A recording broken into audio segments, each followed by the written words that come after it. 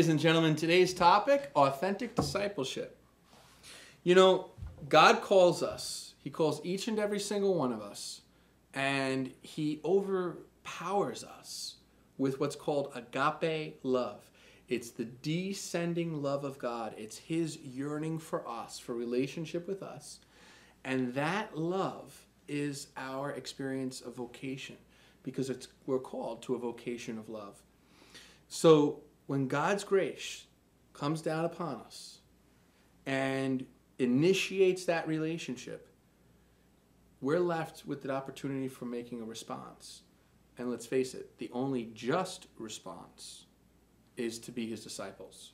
We could say, yeah, thanks for the love, don't really want it, or not now, or anything else. See you later, forget about it, adios. Amigos. Exactly, but the just response is discipleship. And that discipleship has to be a living discipleship. And one of the ways that we see this living discipleship in the lives of people is through the gifts of the Holy Spirit. What are those? Well, there's ones like wisdom, understanding, right judgment, knowledge, courage, reverence, wonder and awe, those kinds of things. Those are the gifts that God gives us at our confirmation to help us to follow Christ more closely. Like when I was confirmed, I prayed specifically for the gifts of courage and wisdom. Courage because I was a super shy person, and wisdom because I knew, that if I had wisdom, I would understand what God was asking me to do in my life and have this capacity to see situations for what they really were. I remember at my confirmation, after being confirmed, I knelt back down in the pew, and I just felt this total, overwhelming presence of what could only be described as God. Something other than any other human experience I have ever had and ever had since. And I tell you something, it was so powerful that I realized, yeah, I really do need to live my life a bit differently, deeper in Christ and in his love. Yeah, there's no way that we can encounter the living God and not come out changed in some way. And what that relationship with God really calls us to is to live our freedom in love. And that's a good point, because, when we think about freedom, it typically gets defined as either a freedom from something or a freedom of. And then, in fact, in the United States history, you had James Madison, who described in the Bill of Rights the freedom of the press, the freedom of assembly, all this kind of stuff. And then you had Franklin Delano Roosevelt with his 4 basic freedoms, where there were mostly freedoms from. Mm-hmm. But, St. John of the Cross described freedom in a very radical and different way, as a freedom for. He didn't think that governments or anyone ever had the capacity to liberate, to free us. But he looked at it as we're already free. And so how do we use that freedom? And that freedom, justly used as a just response to the invitation of a relationship with God, is a freedom that's lived in love, that's for something.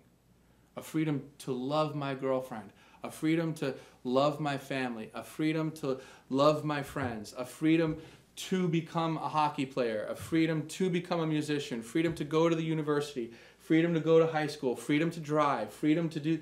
It's how I'm using my freedom. Not the fact that I am, by some authority or whatever, granted a freedom, because then that's not really a freedom, is it? That's a permission. Or a privilege. Exactly. So our freedom, when we live in authentic discipleship in Christ, is something that is exercised for, hopefully, the good. And the greatest good is obviously for God, for love. Mm-hmm. Because God is love, and if we're created in God's image, we are created in love, by love, and for love. And so to live in freedom, a life that is loving, is to fulfill what we're actually called to be, and that leads to true happiness. So then we use those gifts of the Holy Spirit that you just talked about, and making the different choices that we do in our life for the good. Mm-hmm. The Holy Spirit then makes us even freer. Yes. I mean, Scripture says when the Son of God sets you free, you are free indeed.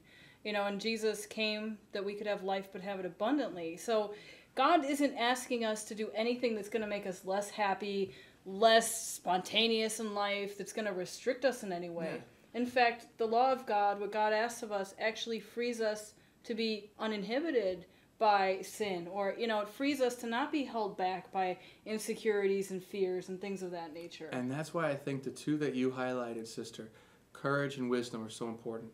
Courage to say no to what's wrong. Courage to say yes to what's good.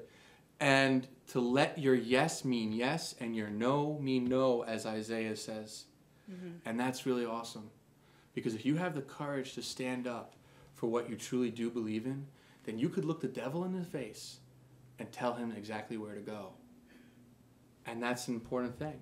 That's what we have to do when we confront temptation. Mm-hmm. We have to have courage. And then wisdom.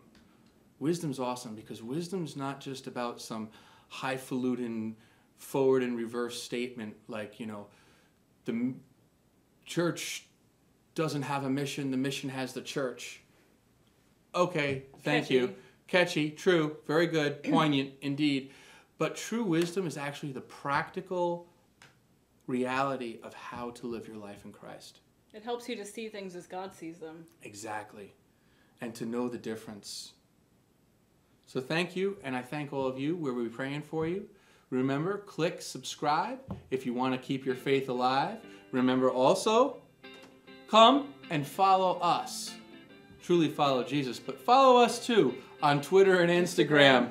And remember, the spin stops here. Oh, why do you always have to I'm just joking. I'm not going to do a Bill O'Reilly interpretation this time. But here's the reality. Love one another, and you will be set free. God bless. Lord Jesus, send your Holy Spirit to inflame and impassion our faith. Help us to know and love you. Give us a deep understanding, strong faith, and vibrant hope that is lived wisely. Amen.